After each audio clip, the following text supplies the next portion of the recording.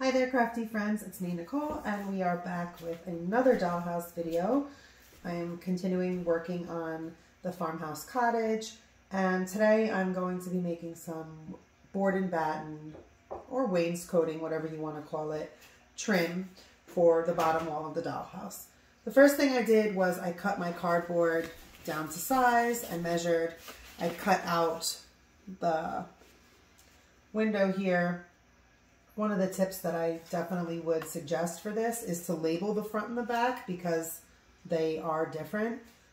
And if you don't do that, you'll do the wrong side. Haven't done that yet, so I better get to it. The next thing that I did was I chose these bamboo sticks to be my horizontal molding on the top and the bottom. And I'm using these craft sticks to be the vertical boards. From all of the pictures that I've kind of looked at what real board and batten looks like, you have a thicker molding up on the top and then thinner boards on the bottom. So I think this is the perfect setup. Another recommendation I would have is to check each individual stick because some of the sticks in the pack on these craft sticks are warped and that's not a good thing.